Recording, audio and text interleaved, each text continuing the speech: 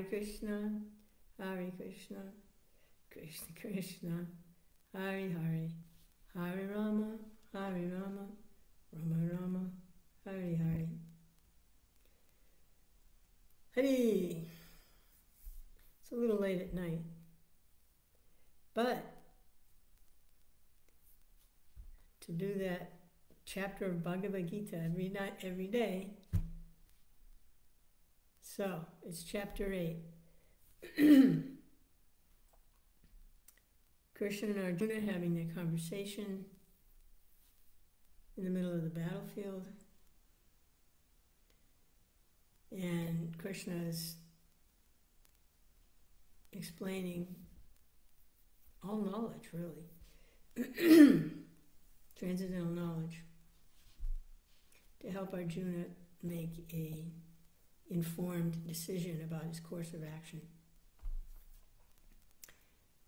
So Arjuna is asking a question.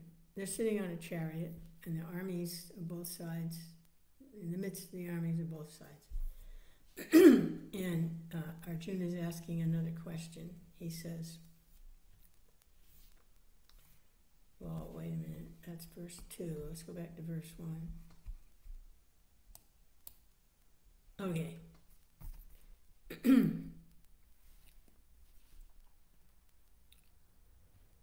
Arjuna inquired, O my Lord, O Supreme Person, what is Brahman? What is the Self? What are fruitive activities? What is this material manifestation? What are the demigods? Please, explain this to me. How does the Lord of Sacrifice live in the body? And in which part does he live, O Madhusudana? And how can those engaged in devotional service know you at the time of death? The Supreme Lord said, the indestructible, transcendental, living entity is called Brahman, and his eternal nature is called the Self. Action pertaining to the development of these material bodies is called karma, or fruitive activities. Physical nature is known to be endlessly mutable. The universe is the cosmic form of the Supreme Lord, and I am that Lord, represented as the Supersoul, dwelling in the heart of every embodied being. Whoever at the time of death quits his body, remembering me alone, at once attains my nature. Of this, there is no doubt. Whatever state of being one remembers when he quits his body, that state he will attain without fail. Therefore, Arjuna, you should always think of me in the form of Krishna, and at the same time, carry out your prescribed duty of fighting. With your activities dedicated to me, your mind and intelligence fixed on me, you will attain me without doubt.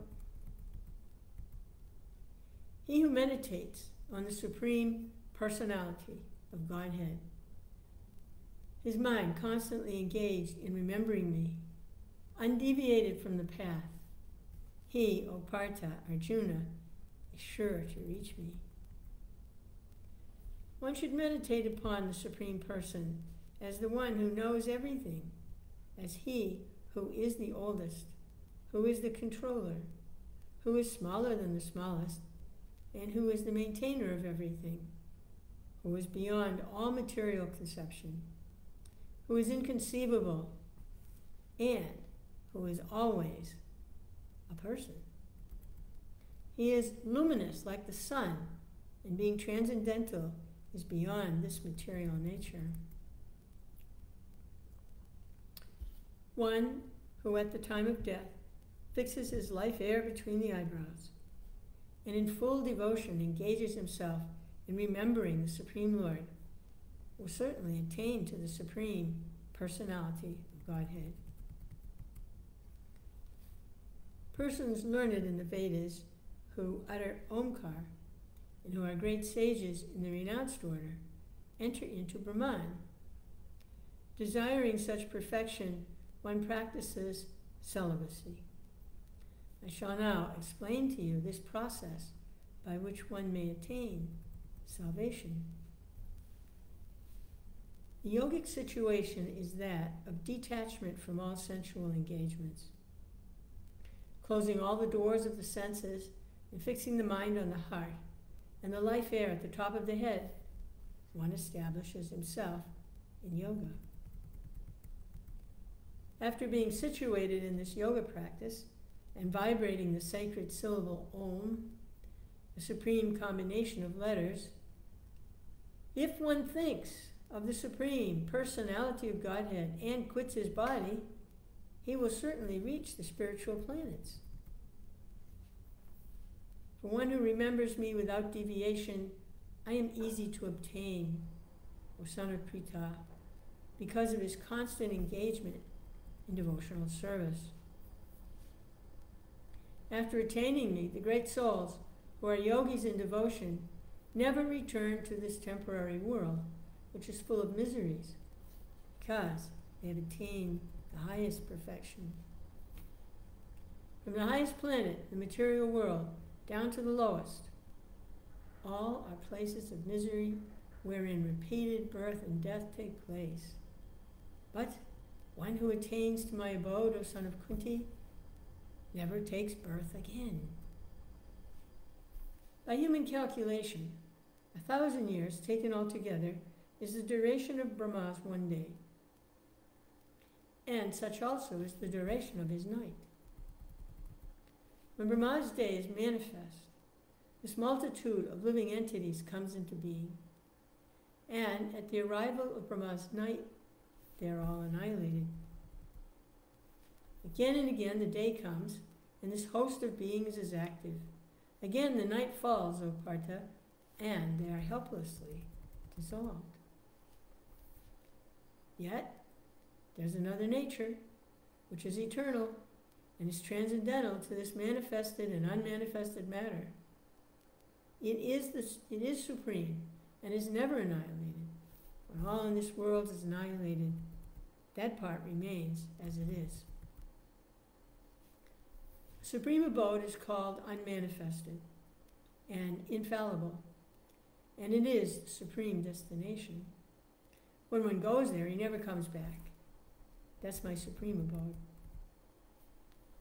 The Supreme Personality of Godhead, who is greater than all, is attainable by unalloyed devotion. Although he's present in his abode, he is all-pervading, and everything is situated within him.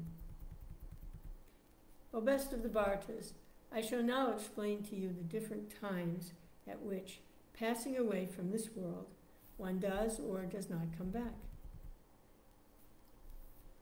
Those who know the Supreme Brahman pass away from the world during the influence of the fiery god in the light, at an auspicious moment, during the fortnight of the moon and the 6 months when the sun travels in the north.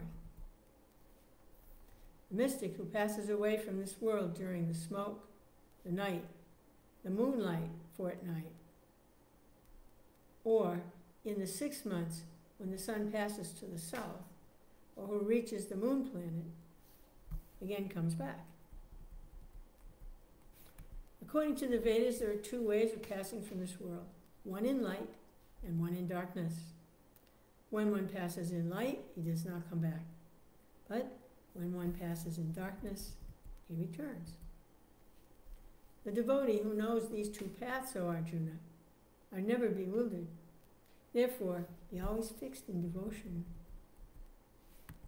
A person who accepts the path of devotional service is not bereft of the results derived from studying the Vedas, performing austere sacrifices, giving charity, or pursuing philosophical and fruitive activities. At the end, he reaches the supreme abode. Jai. Jai Srila Prabhupada. Hare Krishna. Govinda. Hare Krishna.